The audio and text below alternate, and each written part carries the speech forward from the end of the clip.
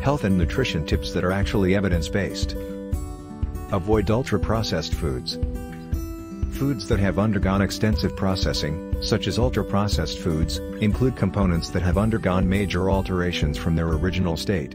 Additionally, they may be laced with preservatives and artificial sweeteners as well as other chemicals such as refined oil and salt. The following are a few examples: snack cakes, fast food, frozen meals, canned foods, chips. There are reward-related brain areas activated when we consume ultra-processed foods, so it is easy to overeat and gain weight from them. Ultra-processed food is linked to obesity, type 2 diabetes, heart disease and other chronic illnesses by research. They provide mostly empty calories.